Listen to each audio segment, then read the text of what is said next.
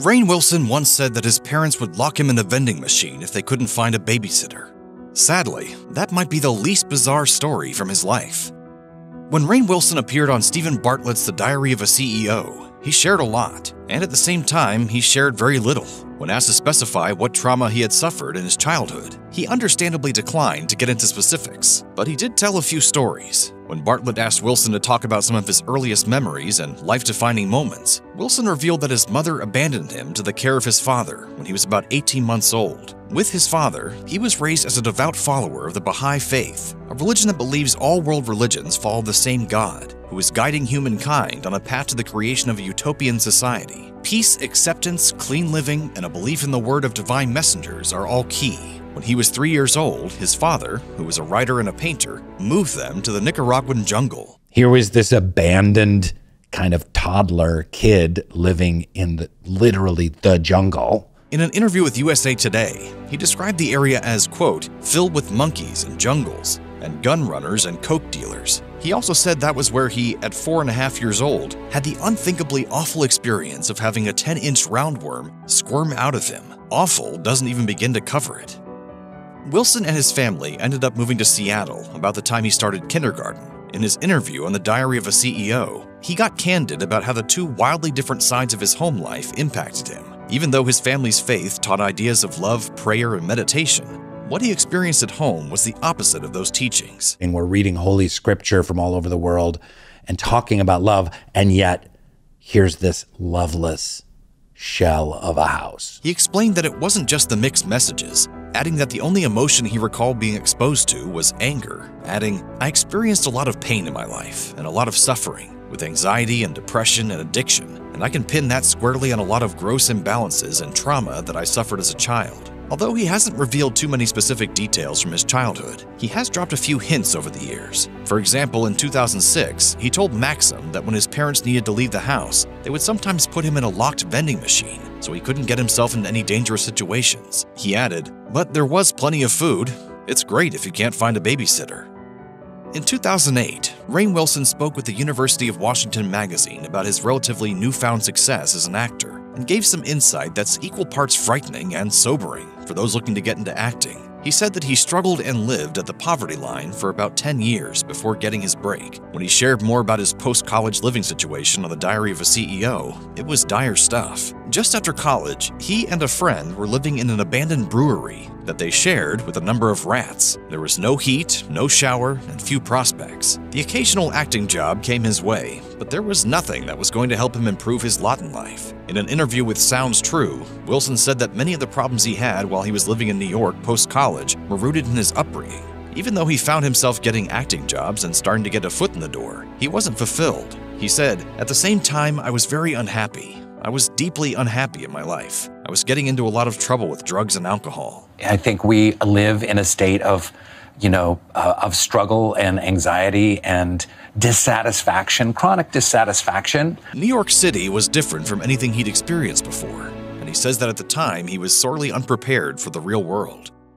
Rainn Wilson has openly shared his experiences with depression and anxiety over the years. Talking to Stephen Bartlett on The Diary of a CEO, he said that at one point, his anxiety attacks got so bad that he believed they were going to kill him. It ended up being so debilitating that it led him down the road of depression. He explained, circumstances provided the perfect environment for kind of a mental health breakdown of someone who's 25 years old. Wilson said that he found himself struggling with his mental health for 5 or 6 years, and said that even though he started getting more acting jobs, became involved with the woman who would become his wife, and things started looking up in many respects, it wasn't enough. Wilson stresses that things were very different in the 1990s, and therapy wasn't something that the average person tended to consider. He told Parade that he did eventually start therapy after self-medication with drugs and alcohol made his problems even worse.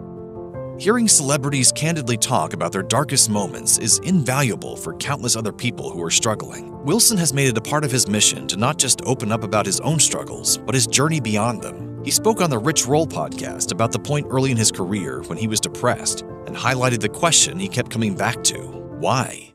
Why am I waking up at 3 a.m. just like staring at the wall? Why am I considering suicide? Wilson differentiated between pondering meaning in life and pondering the ending of life, and ultimately used that experience to reach out to help others. He founded media company Soul Pancake in the hopes of opening up tough conversations. Right. Let's try and create a community of people that are sharing work together, that are talking about life's big questions. That's what I felt was missing. Good, I love.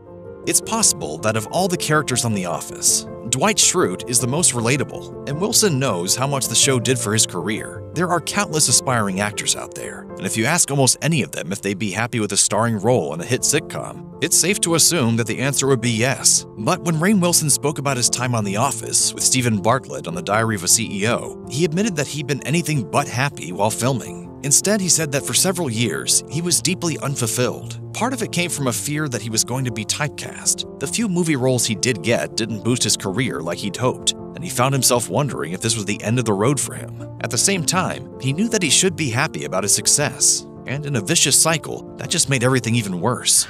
It's my greatest dream come true.